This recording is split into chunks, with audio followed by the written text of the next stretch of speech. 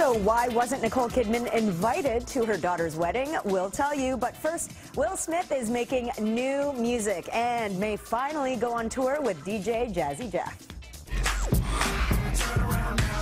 Will Smith is returning to his roots. The Oscar-nominated actor reveals he's spending most days in the studio, and he may finally go on a world tour with DJ Jazzy Jeff. Here it is, a groove slightly transformed. While the duo recorded 5 albums together and won 2 Grammys, they never went on a world tour. But they're looking to hit the road next summer. Smith says that he was working on new music while shooting his upcoming thriller Suicide Squad, which was filmed in Toronto. He says he's recorded around 30 songs. Just last week, he released a remix of Fiesta with the Colombian band Bomba Estéreo. Only, you know me, OG, high class and low-key, trying to find me a Sophie, forget her. Nicole Kidman's daughter Isabella, whom she shares with ex-Tom Cruise, tied the knot in a secret ceremony in London last month. And there are conflicting reports about how involved the 22-year-old's famous parents were in the nuptials. Some sources say it was a Scientology ceremony. Isabella and her brother Connor were brought up as Scientologists after being adopted by Cruise and Kidman during the couple's 11-year marriage. Reports say Cruise was at the wedding, while Kidman didn't even know it was happening. However, other reports say Isabella and her fiancé wanted it to be a low-key affair, so they decided against involving both of her famous parents.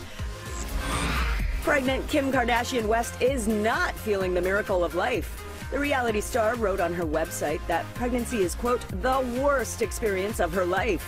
In the honest and blunt post, she writes, I just always feel like I'm not in my own skin. People just don't tell you all of the gross things that happen during pregnancy or after. But the star ends on a positive note, saying it's 100% worth it once you have your baby. My name's Rick Carver. I'm a licensed real estate broker. This home has been foreclosed on. There's fear pushing us toward our decisions a lot of the time. That fear is one of the things that keeps us from empathy and compassion. Desperation drives Andrew Garfield's character in the film 99 Homes, about a man who accepts a job with the ruthless realtor who evicted him and his family from their home. Feels a bit like trouble. What'd you think it was going to mean working for me? 99 Homes hits all major theaters on Friday. Another film set to hit the big screen, My Internship in Canada, which takes a satirical look at Canadian politics. Terry Hart caught up with the film's stars. Canadian politics in movies are not a natural fit. What makes this work? The humor and the fact that it's not dark.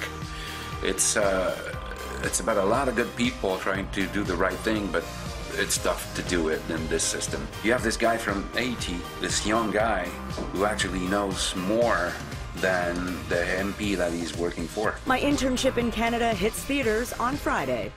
You do all these paint by numbers? Found them at a gallery. Were they in the garbage? Everyone's favorite undead heroine, Liv Moore, is back for iZombie Season 2, premiering today only on Show Me. And there's more to look forward to. Over 100 hours of 4K content is coming to Show Me as part of Rogers' rollout of its new 4K TV, 4K set-top box, and 4K ready gigabyte internet speeds. And remember to get your entertainment news first in the morning right here on Entertainment City and anytime on Twitter @EntCity.